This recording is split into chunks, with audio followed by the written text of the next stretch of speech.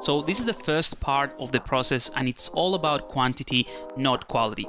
The objective here is to essentially flush all your ideas that you might already have in your head and hopefully create something more unique and original.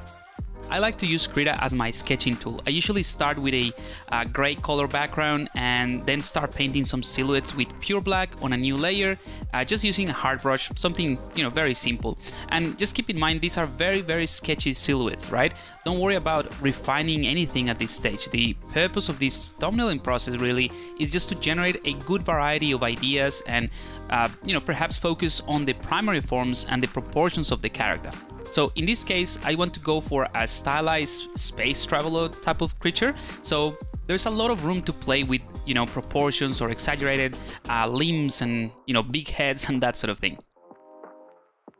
Some of these tiny sketches might not work at all, and some of them might give you, some new ideas. So the key here is not to spend more than a few seconds on each iteration. So if something doesn't really work, just move on to the next sketch.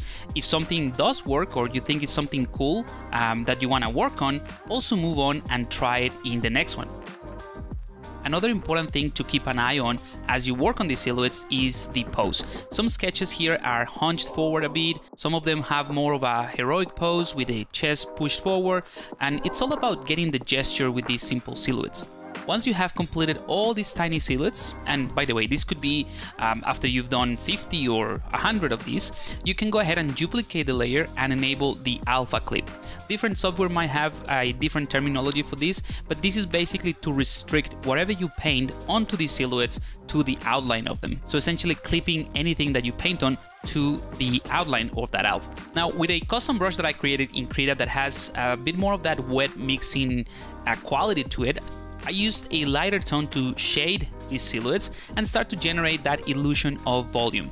Once again, the purpose of this second pass is just to generate quick ideas based on the silhouette while keeping things very loose. And to be honest, even at this very rough level of polish, these are just very tiny sketches, you can start to define different materials for your silhouettes just by adding and playing around with the values. So for example, to suggest a metallic or a shinier surface, you can use more contrast and use a lighter tone with sharper lines or more specular definition.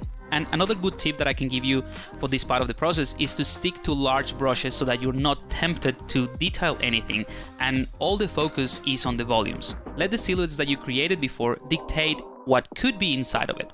Since I'm using the alpha clip of the layer, I'm constrained to that black silhouette that I created, but I can do whatever I want inside that outlined space. At the end, you can go ahead and choose one of the thumbnails or just filter down a few of the thumbnails that you think have potential and make them larger to refine them further, just so that they have more information so that you can use them as reference for your sculpting process.